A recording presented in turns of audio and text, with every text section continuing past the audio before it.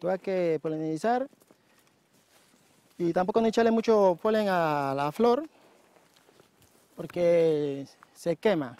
Y si uno no poliniza se daña el racimo, no da una calidad de fruto. Como José Flavio, varias asociaciones de 19. pequeños palmicultores de Tumaco quieren convertir sus parcelas en tierras más prósperas y con mejor capacidad de producción de palma gracias al incentivo a la capacitación para el empleo del Programa Generación de Ingresos del DPS. Pues a partir de una alianza público-privada con el sector palmicultor y con el apoyo del SENA, 200 campesinos se están capacitando durante 5 meses en técnicas de polinización de palma de aceite. Hemos sido constantemente capacitados en la cuestión del manejo del cultivo en todos sus aspectos.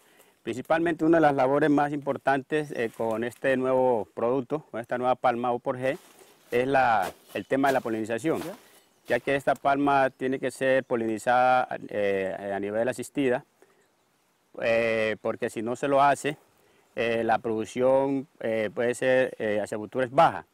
¿Para qué se hace la polinización? La polinización se hace para que el racimo se desarrolle plenamente y obtenga un peso promedio bastante elevado, que eso nos va a representar a nosotros como agricultores una producción pues también igualmente elevada. Se está capacitando a través de Agrofortaleza un grupo considerable de personas que ellas son las que se van a encargar una vez se termine de capacitar, de prestarnos el servicio de polinización. Me estoy capacitando para luego de ahí salir y ayudarle a mi esposo en el cultivo, tener más experiencia y saber acerca de la palma. Mejorar nuestro nivel de vida y que haya más ingresos.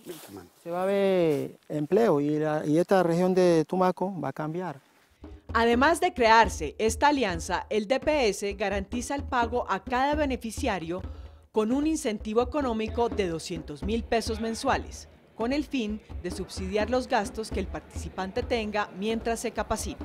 Definitivamente Tumaco es la única zona que está implementando de manera generalizada la labor de la polinización. Y obviamente eso hace que las familias y las personas generen mucho interés por conocer esta nueva labor agrícola para la producción de palma. Y por otro lado, definitivamente es muy positiva porque da la opción de que algunos miembros de familia tengan un trabajo, no solamente en las grandes plantaciones, como es tradicional, sino que tengan un trabajo con las organizaciones de agricultores, de pequeños agricultores, organizándose para poder prestar el servicio a todos los pequeños palmicultores que tienen obviamente, que están cobijados a través de estas asociaciones. Definitivamente es una apuesta a la palmicultura en Tumaco.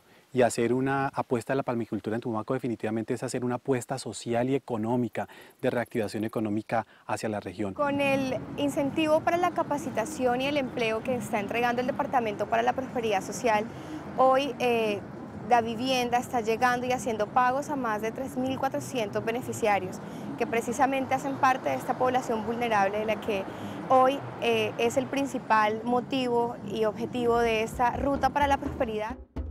Es así como este incentivo no solo mejorará a corto plazo la producción de palma y los ingresos de estos campesinos y sus familias, sino que también fortalecerá la economía de esta región del Pacífico tan golpeada por la violencia.